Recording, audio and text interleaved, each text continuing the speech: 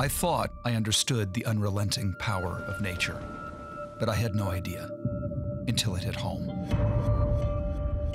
Give me the worst case scenario. And they said, well, the entire mountain could come down and go to the 101 highway. In my mind, I go, that's crazy talk. And that's exactly what happened.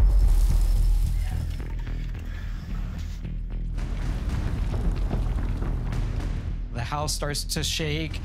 The last words Peter yelled out to me was, Lalo, grab onto some wood and you don't let go. I thought I was dying. And as a rag doll with these massive boulders. I heard kind of whispering nearby, and so I just started screaming.